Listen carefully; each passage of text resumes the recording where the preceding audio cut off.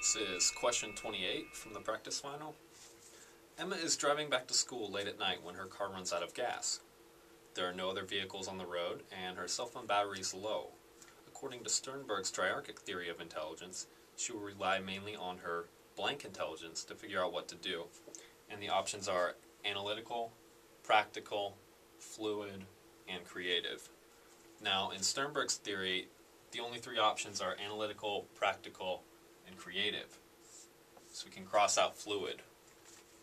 Now, analytical doesn't really make sense. It doesn't help her to calculate out what mileage her car gets. She just needs to figure out how to get some more gas.